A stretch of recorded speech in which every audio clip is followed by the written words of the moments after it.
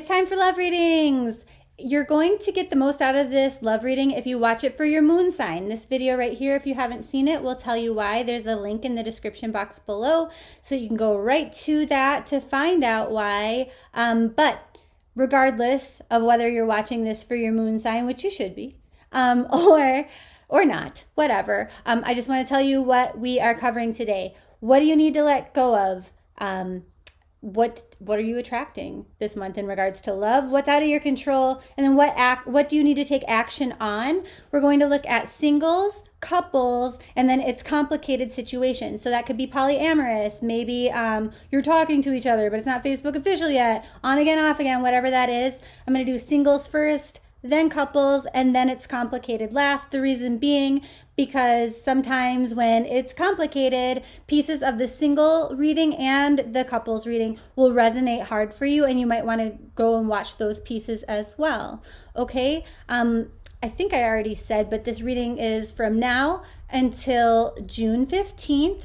And the reason why I go half month to half month is because I put out the general readings at the beginning of every month and then money readings also right after that.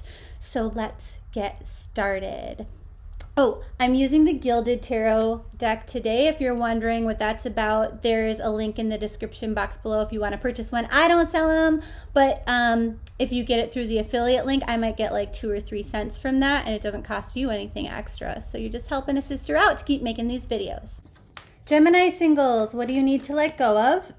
And they're saying, let go of this desire that you have to go and talk things through about the past.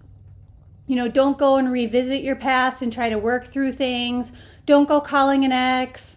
Don't go and, try to hash out the details of what went wrong, because it's not helping you move forward in order to find love. What are you attracting right now? They're saying, well, you're not really attracting anybody like to approach you right now, because it seems like you're not moving on. You're not moving forward. And so even if you don't think that you're putting that vibe out there, that you are not over an ex or something like that, or maybe you feel like you are, there's still something about your insides, like you're maybe on a subconscious level, that is still going back and revisiting that. So for some of you, this is like totally obvious. For others of you, this just might be, maybe because of something that happened in your past, you're afraid of attracting a certain kind of person, or you're afraid of being cheated on again, or, who knows what. So anyway, you're not really attracting much right now, just until we clear that energy, which is why they started with, that's what you need to let go of. What's outside of your control in your love life? And they say that what doesn't kill you makes you stronger, right? What has happened. But they say, getting focused on the little details of that, again, something to let go of. So what is it that you need to take action on? And they're like, just remembering that slow and steady wins the race. Healing from things, even identifying what those things are, especially if they're in the subconscious, is hard. But day by day, little by little, makes a big result, okay? It'll help you get everything back on track. So for Gemini couples, they're saying you need to let go of this need to talk about everything all the fucking time. Now, it's kind of a Gemini trait. You are probably the chattiest sign that there is. So easier said than done, right? What are you attracting into your relationship? Well, you're attracting like nostalgia and happy memories. So at least that's different than the singles, where it might not be such pleasant stuff. What's outside of your control? And they're saying that maybe your partner hasn't completely put everything behind them.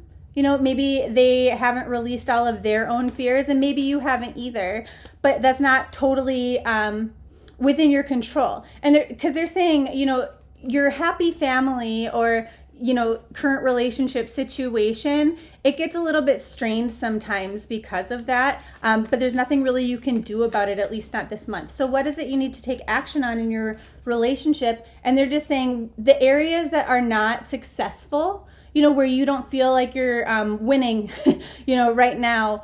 They're saying if you're going to talk about these things, ask your partner maybe what they need to see more of from you, or what they're not seeing from you that they need. And it might hurt to hear it, but that's how we move forward from it and develop a stronger bond. So if you're going to persist with these conversations, it needs to be, you know, okay, I'm accepting the pain here, and now what am I going to do about it? The action has to take place after. What, you know, what doesn't kill us makes us stronger is sort of the theme. Now, for those of you in complicated situations, what is it that you need to let go of?